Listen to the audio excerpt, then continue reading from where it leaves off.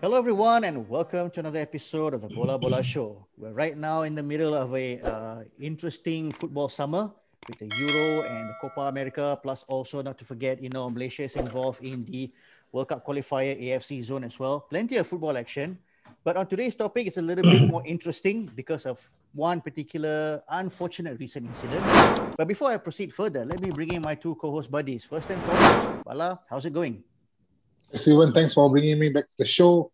Like what you say, I think football is seems to be a seamless kind of activity for the month of June. World Cup qualifying, Euros, Copa America, and I think we're also losing some sleep. But there was another say. Elvin, coming in. Yeah, indeed.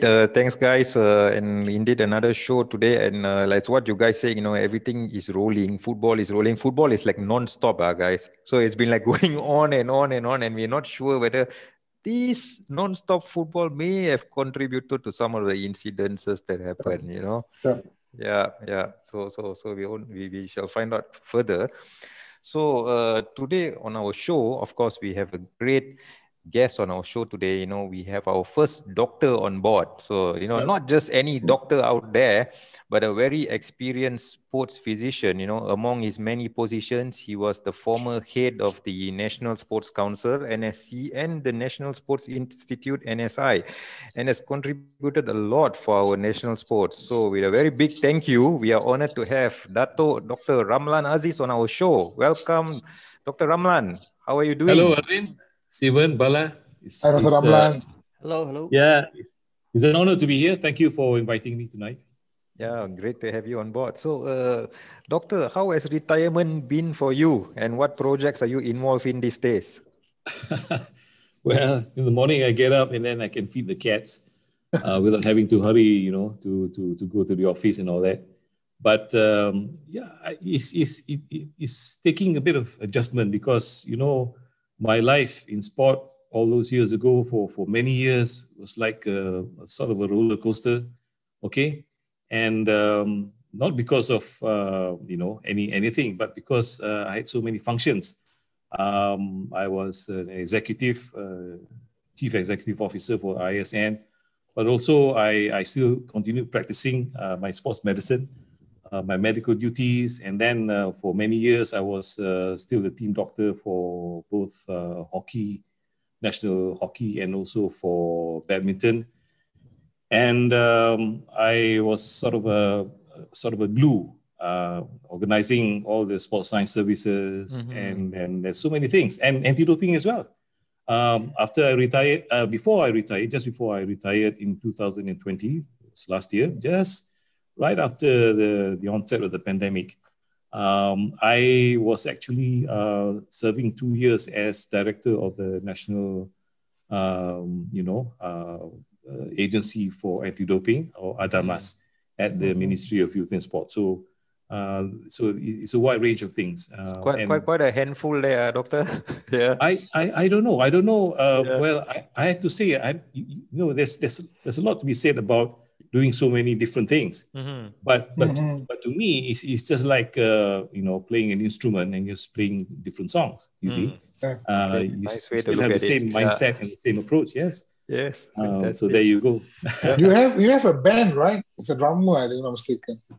Oh, yeah. I still have my alumni. Because I was in Malay College. From 73 to 77. MCKK. So Yeah. we get together, about a few weeks or almost every month before this. But of course now it's difficult to get together to play together and all that. And I play drums. I play a bit of guitar as well. And with the proper motivation, I might be able to sing, for my supper, right? So there you go. All right. But it's all good. You need to live life, enjoy life, and do good things for yourself and for other people as well. Yeah, fantastic, True. fantastic, Doctor. Yep. So, Doctor, as what you mentioned, indeed you had an illustrious career, many can admire. So before we dig deeper into that, can you let us know how it all began? What made you take up an interest in sports medicine? Oh, the first time I mentioned this to anybody, I was still look after my housemanship in Kuala Lumpur Hospital. I graduated from UKM in 1987. And right after that, because our training hospital was in Kuala Lumpur Hospital, right? At the time, they called it General Hospital Kuala Lumpur. Yeah, GHKL. Yeah. GHKL, there you Yeah, go. yeah. So I can more or less know your vintage, Alvin. Right? Because basically nowadays, nobody ever says GHKL, you know. That's what they used to call that as GH Clegg, GH. Yes. Yes. I pine for those days, you know, when people say the familiar things, suddenly it brings a tear to my eye, you know. But the thing about all of this is, I had already decided at that point if I were to specialize after my housemanship, you know. Mm-hmm. So there were several options, and I talked it over with my wife, and every time I did a posting as a houseman, you know, the senior medical officer or the registrar would say, Ramlan, you know, you should do ONG, you know, you should do orthopedics for each successive posting. And my wife said, no, you're not going to do ONG. You're not going to spend, you know, all hours of the day and night looking at the female genitalia. All right. So, yeah, right. Maybe you want to do something, and to be a surgeon would be busy as well. And I said, okay, right. You run out of options, you know, because my wife is a doctor as well. She was still studying at the point. She was 2 years behind me.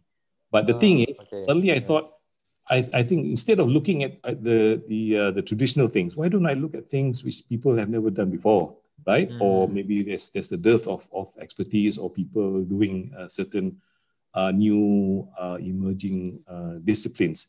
So I love sports ever since I was at school. I played basketball for Malay College, rugby for my house, and I was a shot putter for the school as well. I finished 4th in Kuala Kangsar district, defeated by 3 huge guys from Sungai Siput and and other areas within that Kuala Kangsar district. Mm-hmm. And there you go. But the thing was, I felt that I felt a certain affinity to sports. There was also some thought about combining medicine and law to do medical jurisprudence as well, which I was thinking seriously. In the end, I plumped for sports, and I think I've never looked back, and I've not regretted my decision at all. Mm-hmm. Okay, I think it's a wonderful decision that you opted to go into sports medicine because that pretty much led the path for you to become the chief medical officer for our Malaysian Olympic contingent from Barcelona 92 to London 2012. That's 6 Olympics altogether. Wow. I mean, 6 it was, yeah. Yes. I mean, throughout these 20 years as a CMO for the Malaysian Olympics, how far have you've seen sport medicine develop in this country and where it is today in Malaysia? And is there any aspect that we are still lacking compared to the elite nations? Well, there's certainly more people doing sports medicine, that's for sure. And there's a simple reason for that, because sports medicine had been recognized ever since they established the first Masters in Sports Medicine course in the University of Malaya, right? Mm-hmm. Was that in 1998? That was the first batch, I think, or was it 1999? And I was actually one of the examiners in the early years because the head of that particular section was an orthopedic surgeon who was in my batch in Malay College, Prof. Dr. Aziz Ali, and he brought me in, and I took several batches of master students for attachment. At the same time, I was also the examiner, one of the external examiners during the final exams. So that was a good opportunity. But the thing about all this is that sometimes if you monitor and look at things from the beginning until the end, I always tell the master students who come to me for attachment, and they still do. That's one of my main functions, just before I retired, and even in retirement, I'm taking, several students under my wing who come over for a 2-month attachment at the National Sports Institute. I ask them, you have to answer this basic question at the end of your time here. What is the difference between sports medicine and medicine in sport? So they will look rather mystified, because to them it's one and the same. Out of all those budding sports physicians over the years, I have to declare that only 2 got what I meant, at the outset, right? The rest were all mystified, and I had to actually show them what the difference was, because basically when you do clinical sports medicine, you just sit in the room, wait for the patients to come, and then you do all the good medicine. It's good medicine, without any doubt, but still it is medicine in sports, you see. But sports medicine is something else. It's about being there when they train, when they compete, and then understanding all the various aspects of physical, mental development, nutrition, and all that. So in other words, it's about not only the mastery of the medical requirements of the job, but also the scientific elements of performance medicine. So this is something that sometimes people miss, because it is convenient for most people to just do the clinical aspect because it is not demanding of your time. But if you are a true sports medicine practitioner, it really takes a lot of your time, because you really have to engage. You're not the sort of doctor who just turns up at the airport and joins the national team, right? In any overseas, assignment. You have to be there. The athletes are not the ill or infirm, They're not sick people. They are young and healthy. All right. Yeah. So you really have to connect with them, and to do that, you have to have a certain presence. The best way to have a presence in hockey, at least, is when you know that you've made it when the coach gives you a hockey stick and asks you to pick up the balls that go, astray all over the stadium. They say, "Doctor, can you help me?" Because the ball will zip all over the place, and that's another thing. You really have to make sure that stay out of the way when somebody, hits a hard one or flicks the ball during penalty corner practice and all that. So there you go. This is the one thing I worry about, and my continued presence in ISN is to actually to continue to fight for this realization and for people to forge. Of course, everybody is different. I feel that with differences in personality and a range of interests in subspecialties and all that in several different areas, because we're not interested in the same area, all of us. So I appreciate that. But the thing is, they must always have a connection with the athletes that they serve. All right. And this is not about being difficult about or precious about anything, but it's about doing things the right way, the way it should be done. You know what I'm saying? So because at the end of the day, you can get lost in all this thing about people, nodding to you and then acknowledging your status as a doctor or whatever. But at the same time, you're still a servant of these people and what they do.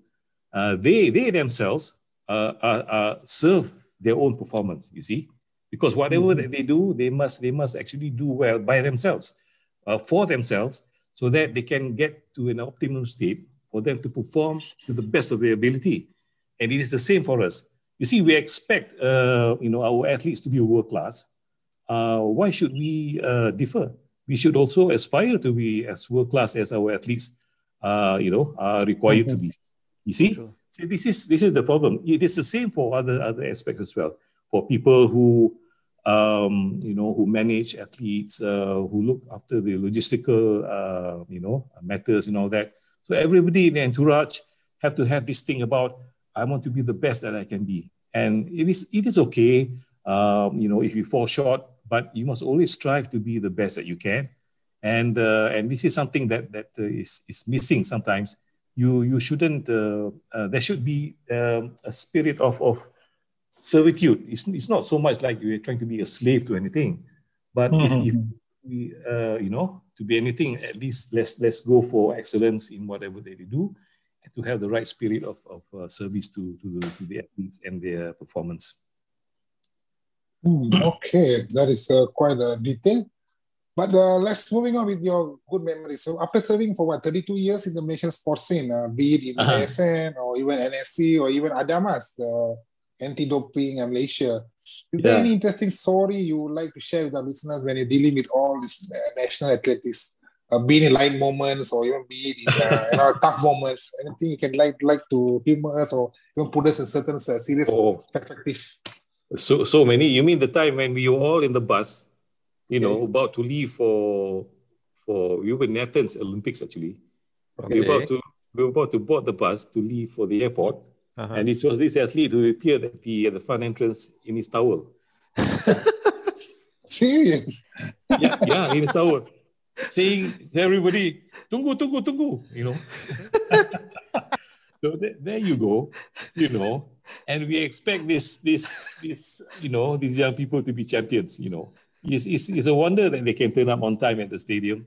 And so things like this happen. And sometimes they might have been having some difficulty, but we didn't really know what the story was. But, that mental image of somebody hanging on for dear life to his tower around his midriff. Thanks, doctor. It's stuck on my head now, basically.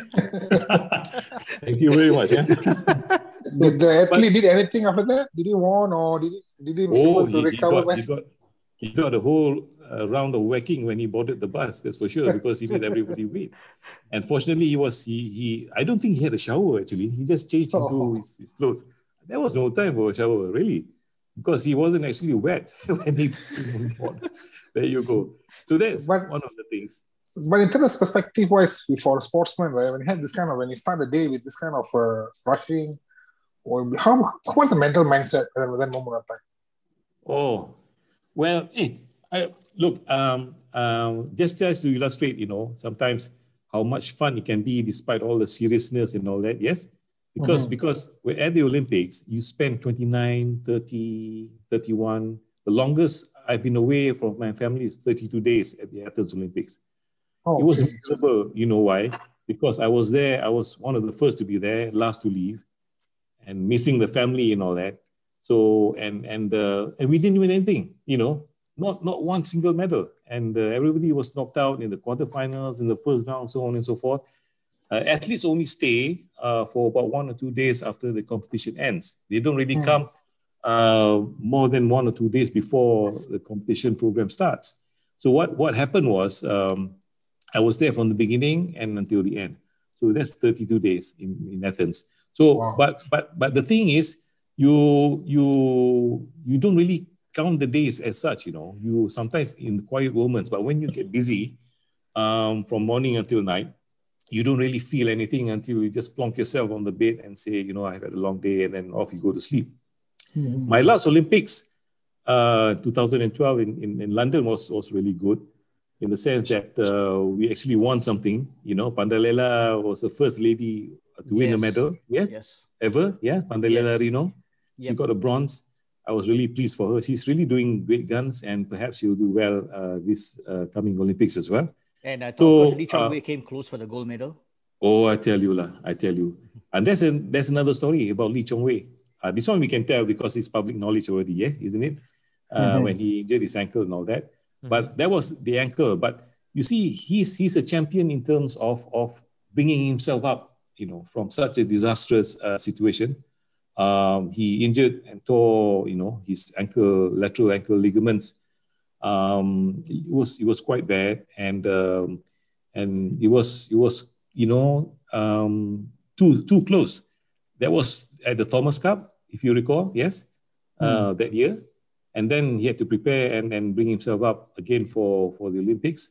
So what happened was, actually I can write a book about this, It can be titled Back in 65 Days, because that's how long it took for us to bring him from the diagnosis when he came back from was it China or Hong Kong at the time, and for him to get on the plane to start competing at the Olympics. There were so many experts at the time who said, "Oh, he wouldn't be bought." The armchair commentators. They're all experts in their own way. But sometimes I don't know why people make predictions. Predictions of doom and negativity. I'm not so much into that because I'm the guy who's stuck with making this happen. And to make things happen, I cannot afford to be negative or to be down about anything. All I have to do is just look at the task and then plan it and then execute the whole thing. And then at the same time, keep the athlete on the straight and narrow, because at that point, the athlete would be in a position where he is thinking, I'm not going to make it, I'm going to fail and all that. Then you have to bring him up and say, look, we have this plan, and you go along with him, you explain what the plan is, and suddenly he's encouraged, and he sees that it's possible. And later on, as you go along, he gets more and more encouraged as he sees the progress, because you can only take things on a week-to-week basis, You shouldn't look at that whole thing and say, oh, we will get you back in a month's time. No, you never make such predictions. All you have to do is say, this week, you will do 1, 2, 3, 4 to achieve A, B, C, right? So for that week, and then the next week, and the next month. So before you know it, it's on the plate. So that was what we call, in psychology, it's called goal setting, right? And short-term goals are the one that is most important in terms of being dedicated, and you focus on the short-term goals in order to achieve the long-term goal. Once you focus and say, oh, you need to win the gold medal and all that, I think that is one of the most difficult things when people who bask in reflected glory, when you got nothing to do with it, but yet you want to ride on the bandwagon. So you say, oh, we need to win this, we need to win that. The athletes do not need that sort of pressure. They already know they have to win the gold medal. There's no need for anybody to drum into it and then hog the back pages of the national newspapers about all this public chest thumping exercises at the athletes' expense. I think there's no need for that. You just leave the athletes to do what they are supposed to do, because the coach is there. You see, in many ways, the coach is my best friend. In many instances, but also the coach can be my worst enemy. You know why? Really, simply because if I'm the coach is understanding of the requirements of my job in helping him, to serve the athlete and to manage his injury and all that, then it is in the athlete's best interest, and of course the coach's best interest, to allow me to do the job the way it should be done. Meaning, there should be no interference. I will always take into account what the coach has outlined in terms of his general objectives and how the player fits in within the general objectives. Sometimes players are so important, and in a team situation, because we're talking about, your audience is about, thinking about football, right? So we'll try to keep narrow on that.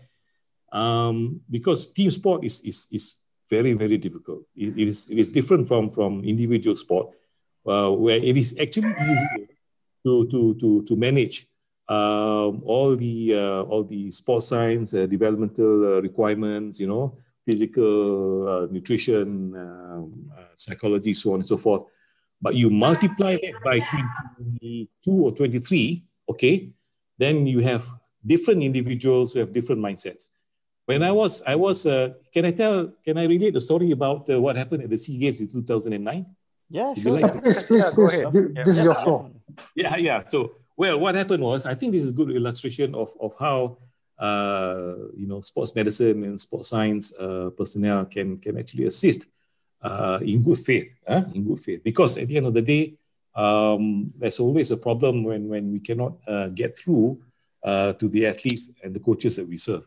The thing is, what happened was, I was the chef de mission for Malaysia at the SEA Games in 2009 in Laos, and Malaysia was playing Vietnam. I think it's the first match, and what happened was it Vietnam or Thailand? But it was the first match. Please, I stand to be corrected in terms of the actual thing.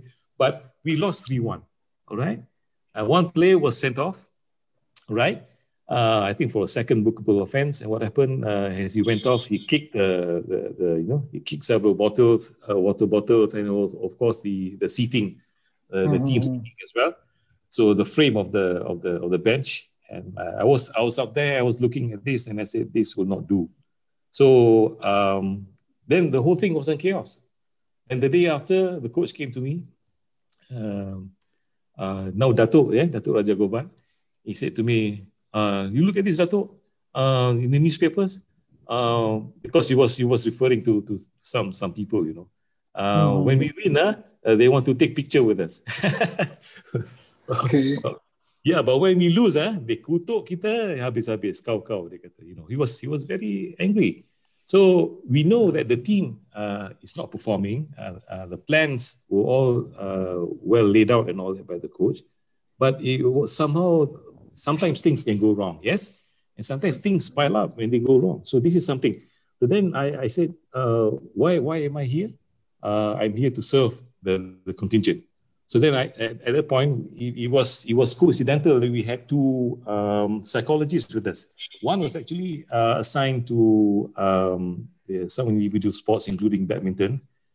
But another one, Dr. Jolly Roy, I can mention her name. She's now back in India. At the time, we roped her in. She was with USM, but I hired her to help us out. And the other one is Rebecca, now doctor as well, PhD, Rebecca Wong, and we discussed this thing and said, look, what's happening? They said, okay. I asked Jolly Roy, what are we supposed to do with the players? They're all a mess and all that. So so she said, look, what we'll do is we'll have these cards with that says angry, sad, bitter, confused, you know, feelings. Okay, and they're supposed to choose whatever number of cards that signify what they were feeling at the time. Okay, so then the two of them would sit down with the athlete one-on-one and go through this thing and try to sort it out according to those feelings that they have, because not everybody will have the same feelings, you know. All right, or at least not of the same magnitude. And then I told them, look, something has to be done about the guy who kicked actually he was the captain at that point. They're not really unbecoming. So it's not something, you know, at the end of the day, when you are the captain, you have to have a certain sense of decorum and of responsibility, you know, not only for the team. And then I said, I think I will work with the coach. Working with the coach was very important, because you know why? Because the coach is human as well. He also has his own stick to hold together as well. And other mind by himself. Yeah. So he was quite good, you know, because what I did was I just have breakfast and lunch, sometimes lunch and dinner with him. I just sat down with him and I didn't do anything. I just ate and let him talk, basically, you know.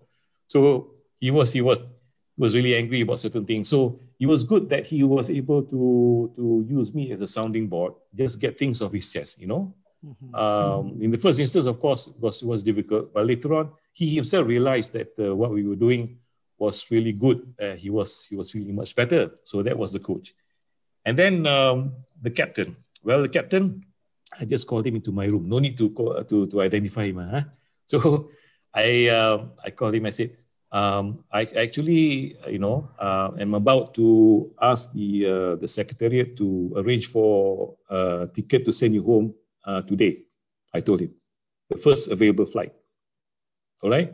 Because I told him I will not have any captain in the Malaysian contingent behaving like this. So basically it was that. So he looked shocked, you know, and you can see eyes turning red and all that, because it's something he thought he could get away with that. So I told him, no, this is unacceptable. So then it was just something that I needed to see. How much is he invested in his own role and in his, as a captain and also as a player for the nation? Okay. So then I said, look, what do you feel about this thing? He said, please, Dato, you know, I didn't mean to do this. And I said, okay, look, I'm willing to make some allowances here. You come and shake my hand. Promise to me, after this, you'll be the captain that we expect you to be. All right? So I was talking to him in Malay, of course. So I said, you promise me, okay? Because I'm the one who needs you to be the captain that you need to be. Then Then he shook my hand, and then we never said anything about that after that. So he was safe there by that point. So they took care of the coach and the captain, and of course the players. The next match, the following match, was really difficult because we were playing Cambodia. This one I remember. We were playing Cambodia. The first half, no goals, So head full of chances, no goals. Like everybody was tense and all that. So I said, what's happening? So I said, we have done the best we can. There's nothing more that we can do. So you cannot interfere with the coach when he's on the field, You have to let him do his job, However big you think however high you may find yourself, the coach is the top guy when he comes to the field. So let him do his job, and good or bad, win or lose, you have to stand behind him because you're part of the process, right? So then what happens? People can say lucky, but I think it's part of the destiny of people who want to do well, who want to achieve things for the nation. They eventually ran out and scored 4 goals in the second half. So we won 4-0. After that, yes, remember 4-0 against Cambodia. Yeah. And then we were okay. We continued playing, and then we won, and then I think we entered the final. Was it the semi-final? Semi-final against Thailand. Remember? Thailand was the last group game. Semi-final was Laos, and then we beat Vietnam in the final. Okay. Right. Thanks for the reminder. But against Thailand, Thailand, they coming into this program, they were so dominant at that point. They were expected to win, that one was a winner take all game, basically. Yeah. Basically it was, Basically it was. We won 2-1. Yeah. Right? Yeah. We won 2-1. Right. So I can't remember the score, but we won. And I think the last minute Fakri goal, 92nd minute, 92nd minute. There you go. Yeah. That's the thing, at the end of the day, Thailand, if they do not win the gold medal at the in football at the SEA Games, it's like a national disaster, right?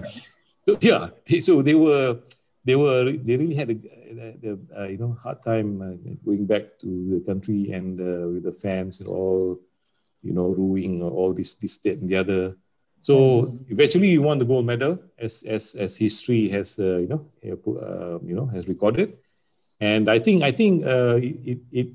that one was a big learning thing for me as well. Even though at that point I had done this thing for so many years and been to World Cups with the hockey team and all that, but this SEA Games, really demonstrated the whole breadth and depth of what my colleagues and I were able to do to contribute to the team. And of course, the thing about this thing is that sometimes we have to take a step back. When people say, want to give credit and all that, the credit is always due to the coach and the players, right? We just take a step back, and the only thing that we want is to be allowed to do the work the way it ought to be done. That is all. That is all that we need. And there was one time in Doha, 2006 Asian Games, and at that point, remember Koo Keng Kat and Tan Boon Hyong? They won the gold medal. Yes. Yep. And by the time all the photographers came, the minister came, and all that, we were all at the back there. But the good thing about the minister at the time, Zalina, she called us over and said, these are the people who are helping, and it was nice of her. We don't always get recognized, but it is good in the sense that we ourselves as human beings, we need the motivation sometimes. And sometimes I feel that the players are the ones who will always be of the greatest value to us in terms of the appreciation. Not to say thank you even, but to comply, to cooperate with us in terms of the amount of work, the quality of the work that should be done with us. Because to us it is most important to execute the work properly. And we cannot execute the work if you don't get the compliance and cooperation from the player or the athlete. So that is sometimes that is the thing that makes the difference. Whether the athlete or the player believes in you, believes in the process. All right. Sometimes they can go through the motions. If you observe closely at how people conduct themselves in the gym, for example, right? You can give the same load the same number of repetitions, for certain exercise using machines or free weights or whatever, but your application might be different. Okay, that's why sometimes one of the things that we introduced later on in ISN was to actually have machines that can plot what you do, the work that you do, against a graph that you're expected to do. All right, it's on the screen there, and there's the expected graph that you're supposed to do, and you're supposed to execute the exercise and have your real line following that potential graph. So nobody can cheat, because that's what athletes do. Everybody wants to do a shortcut because everybody has this mentality. And this is something about Malaysian athletes of any sport. You see, sport is not an island, it is still part of society at large, right? It is still a slice, It's still reflective, okay? We all agree that, yeah? So we, and all the good and bad things in society is reflected in the way our own athletes and players behave, how they conduct themselves. This thing about being professional players, whether naturalized players or, players developed from young and all that, this is about the acquisition of the players.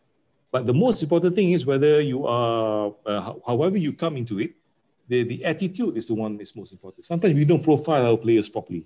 We think the one that can juggle the ball 2,566 times, is the most skillful guy, is the best player and all that.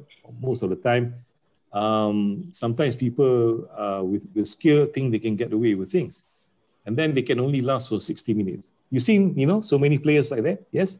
They can last for 60 minutes, and after that, they're cramping.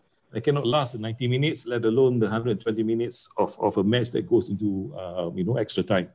So this is something that I feel goes way back into how we identify athletes and how we develop them. Most of the time, actually, we specialize too soon, in football, I believe. And if you look at all the things that people do, whereas the most important thing from the outset is to make them, channel them into becoming good athletes first. All right?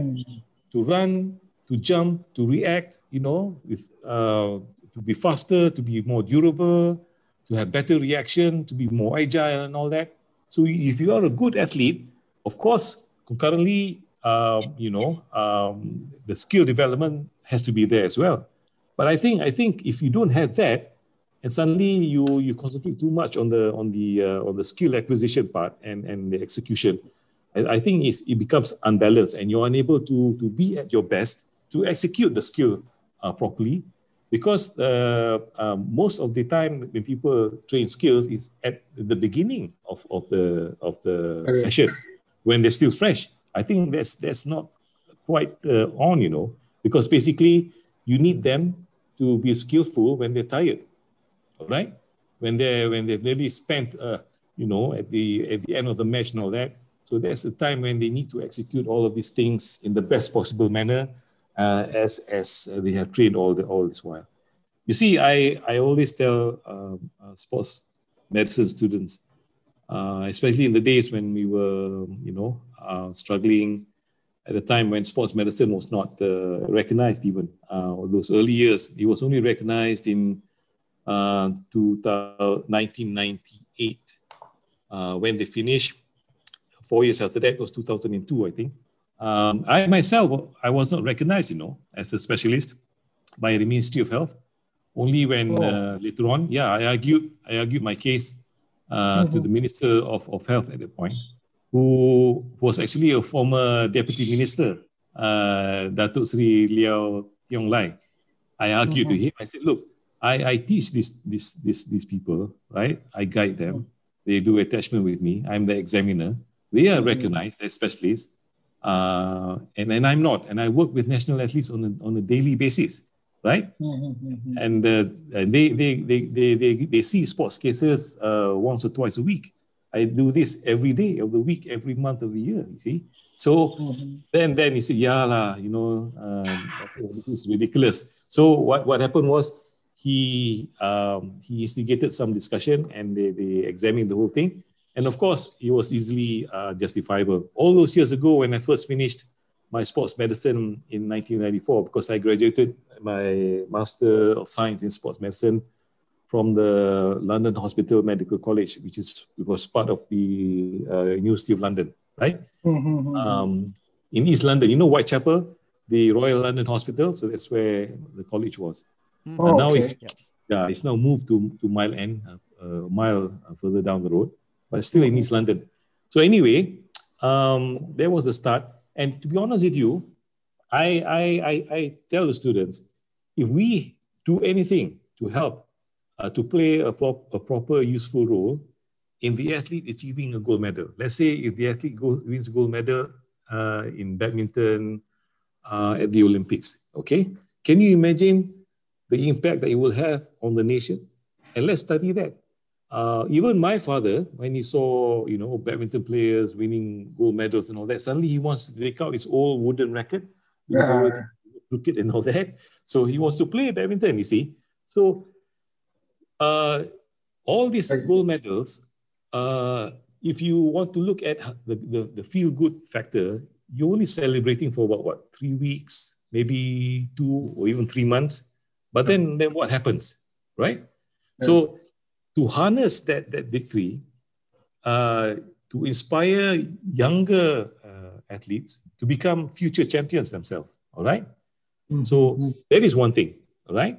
To inspire future champions. The second thing is that not everybody who is inspired by all these achievements at the international, platforms, not everybody will become a national athlete, but they will value sports for health, fitness, and recreation. Okay? And one youngster playing sport is one youngster less on the streets. So we're also taking care of crime prevention, development, these sort of things. So can you see, when we spend 1 ringgit for sport, and we demand, why are we spending all this 2 million ringgit for one athlete? That 2 million ringgit is magnified tenfold, in terms of spending for youth development, health, fitness, recreation, and also marketing, promotion. Yes. Of course, with sports industry as well. So there you go. Yeah, so many people don't look at it this way. It's a very holistic approach now. That's the thing. Yeah. And suddenly, when I think about that, I feel so much better. All right. Because otherwise, the monetary rewards are not that much, to be honest with you. But how much would you pay? In the end, I was telling my wife the other day, I was reflecting on my career. Say, how much would anyone pay to be at 6 Olympics? You know what I'm saying? Yeah, something is. Those are priceless, doctor. Yeah. That's the thing. At the time it happened, I never really gave it much thought. I just did the job. But now looking back, suddenly I fully realized the magnitude of the whole thing. And I think even athletics don't make it 6 Olympics. I think. Is there any? I don't think so. There you go. I don't think so. Maybe one day I can take up lawn bowls and then still make it to the Commonwealth. You can. Yeah. Hey, really? And no. At the Olympics, where was that? Which Olympics was that? I think Athens. No, it was in London. And I met this 63-year-old lady. I thought she was an official. Okay. She was a competitor from Switzerland. 63 years old. Yeah. So, all of us, Alvin, Sylvan, Bala, we can all do either long bowls or take up archery. Compete at the highest level. Still not too late. We can still aim for that gold medal. Yeah,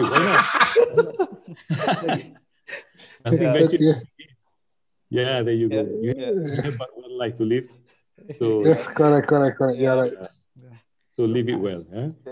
I mean, for a lot of us here as sports fans, even to be able to go to one Olympics is, it's a real big thing. It's one of those moments that we will never forget for the rest of our life. So imagine going to 6 Olympics. I mean, wow. I mean, you were there in '92 when Dream Team USA was competing in basketball, and you were there in 2012 when when Malaysia was this close to clinch a gold medal. So that says a lot about the experience that you have been throughout all those years? I was thankful because I think I started when I was quite young. I was 32 in 92. And by 2012, I was 52, all right? And when you go to the Olympics, the team doctors are actually older than me, So I was 52. And when we had the meeting, I can see people in their 60s and 70s still, being chief medical officer for the contingents. And here I am, farmed out to graze on the farmland, at 60. So there you go.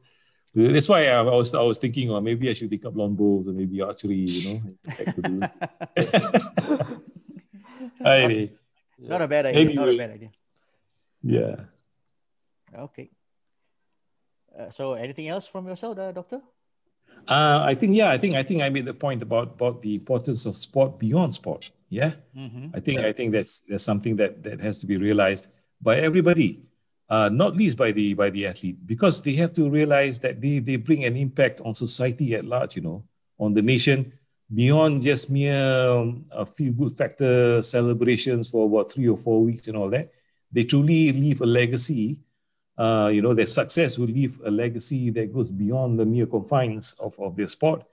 And when they realize that, then, perhaps it might be able to spur them, to work harder and more consistently, for a longer time, to work seriously. Because at the end of the day, when you are selected to be an athlete for the nation, that is a big deal, a really big deal. I really envy them. And it's even if you go for one Olympics, I remember last time for the London Olympics 2012, you remember that No Suryani was pregnant? Remember that? Yep. Yeah, she was a rifle shooter, Mm-hmm. and there was some problem at the point whether she would be able to make it to the Olympics and all that. But we made sure that, of course, it was safe for her to go to the Olympics. We made sure that. At the same time, we needed to work a bit harder to make sure that she was comfortable, and then her pregnancy is not put at any risk. Because of the sport shooting, so of course there's no physical harm to her. It's just that we really had to be careful, because if there's any premature labor and all that, we really needed to deal with it. So that was another historical milestone. A pregnant athlete competing at the Olympics, at the London Olympics 2012. So that was another good one, good memory. So you see, the thing about the Olympics is sometimes I tell my sports management colleagues, I told them, not everybody who goes to the Olympics would be in a position to win the gold medal, all right? Teams that go to, the Euros or the World Cup, not every team will win gold medal or even second or third place or whatever. But the thing is, at the Olympics, you become an Olympian, all right? And at the Athens Olympics, remember Alexina Aulian in artistic gymnastics? Yes. I think later on she went to New Zealand, where her grandmother lived at that point, and she did physiotherapy, if I'm not mistaken, but she's no longer in the country. She's already migrated. But the thing was, she injured her ankle at the Athens Olympics in training.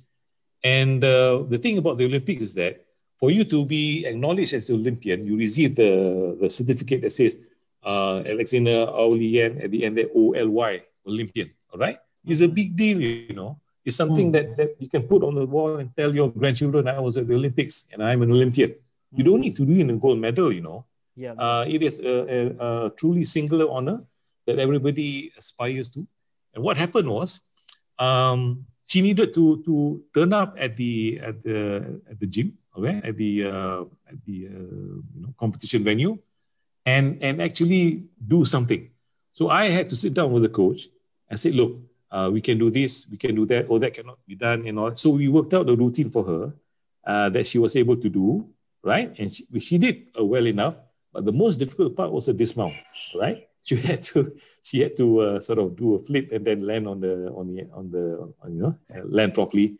So the landing was not was not excellent, but it was good enough for her to complete the whole routine. And there you go, got mentioned as an Olympian. So that was a proud moment for her and her family. And of course, for us as well, the members of the entourage, to see somebody overcome pain and, temporary disability to achieve her dreams of being an Olympian. So that is something, everybody goes to compete. They have different goals and all that. But the thing is for us to be able to help, to be able to be given the opportunity to help them achieve those goals. It is a truly great honor and a real pleasure. And this brings us to the end of this episode where we touched on Dr. Ramlan's illustrious career. And we would like to give a huge thank you to Dr. Ramlan for joining us here on this episode. But do stay tuned because there's a separate episode also involving Dr. Ramlan where we speak about the current events, especially with the recent cardiac arrest that Christian Eriksen suffered and is currently recovering. Also on that episode, we will dive deeper into heart health and also the injuries suffered by footballers. So do check us out on that episode, and thank you for joining us here on the Bola Bola Show. Stay tuned and goodbye for now.